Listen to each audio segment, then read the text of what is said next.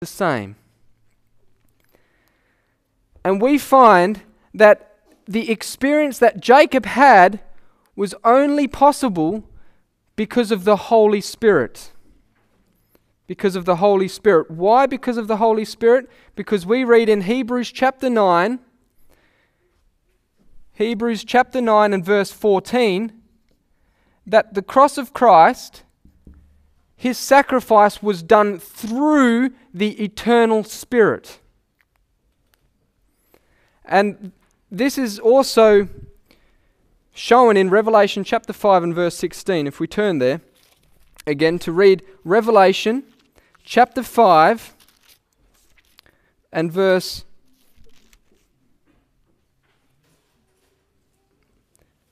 6. Revelation chapter 5 and verse 6.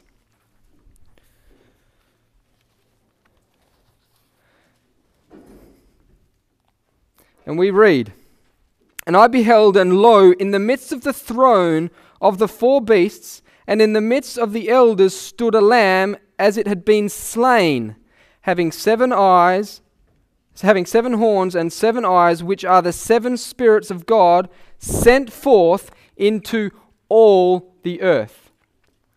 So we have, in heaven, we have the throne. And in that throne, in the midst of the throne, is the Lamb slain. And the eyes of that Lamb was the Spirit.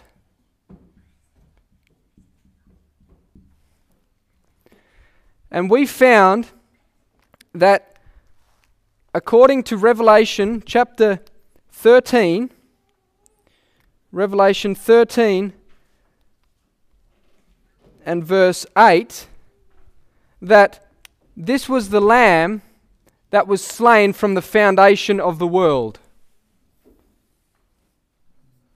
So here we just have Revelation chapter 5 and verse 6. Revelation chapter 5 and verse 6, and Revelation 13 verse 8.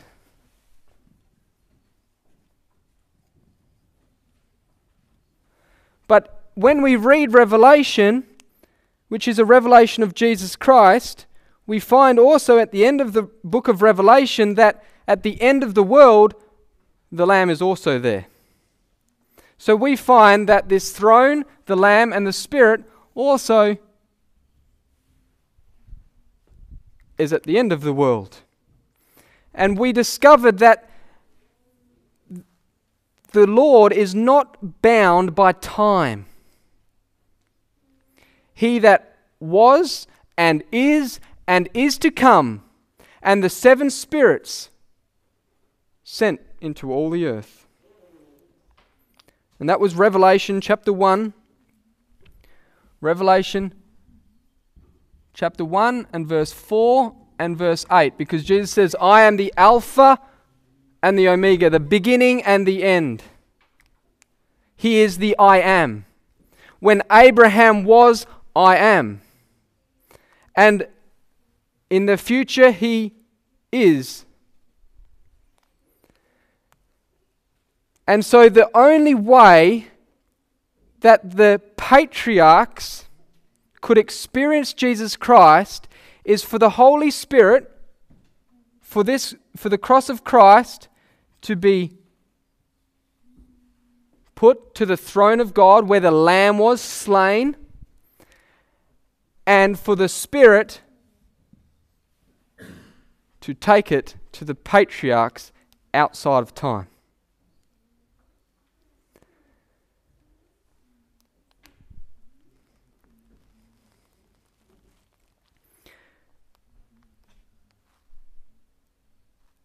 Abraham also received, he saw Christ's day and was glad. He saw the cross of Christ. Moses esteemed the cross of Christ greater riches, the approach of Christ greater riches than all of Egypt. And for him to esteem or to evaluate that, he needed to experience it. And so we have the way to heaven starts off by experiencing the cross of Christ. Now, for us to experience the cross of Christ, Christ needed to experience us. And we found in Ephesians chapter 1 and verse 4, Ephesians chapter 1 and verse 4, that we were in Him before the foundation of the world. His book, the book of life, which has information, had our members written in that book before we were born. And in Psalms, David declares that when I was wrought in the depths of the earth, and you saw my substance, and before it was even there, it was written in the book. So we see that time is not an issue for God. And the cross of Christ was the download, if you like. So here, Adam's curse, Jacob's sin, Moses' sin, the whole world's sin was laid upon Jesus. Past, present, and future was all bundled together and put in the bosom of Jesus Christ. And so we have here the book. And what does a book hold? Information. Okay. This is the book of life. What Christ bore on the cross, we need to understand. And Genesis chapter 3, let us turn our Bibles to Genesis chapter 3 and verse 6 to 10. Genesis chapter 3, verse 6 to 10.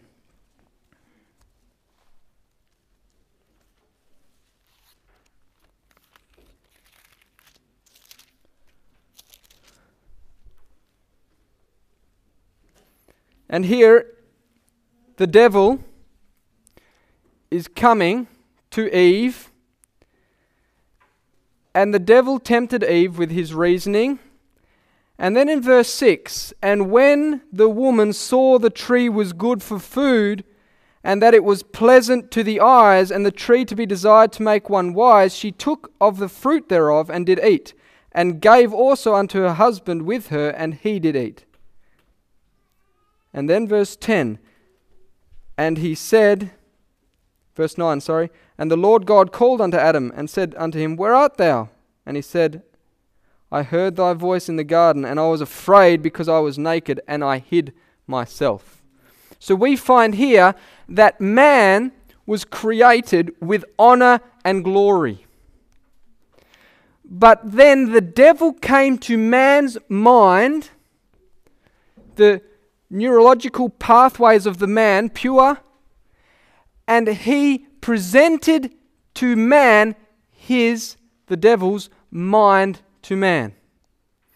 And as Eve listened to the serpent and resigned herself to the devil's reasoning, she saw things differently.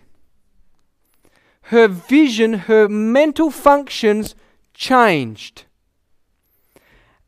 And there came the nature of the devil. So we have in man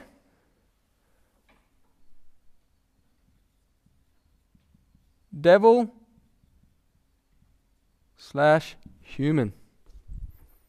And the mind changed in the way of strife and vain glory. these two things sums up the carnal mind. Vainglory in that there is some pleasure, there is some wisdom to be gained, there's some goodness here. But then when God comes, they're enemies. He runs away. So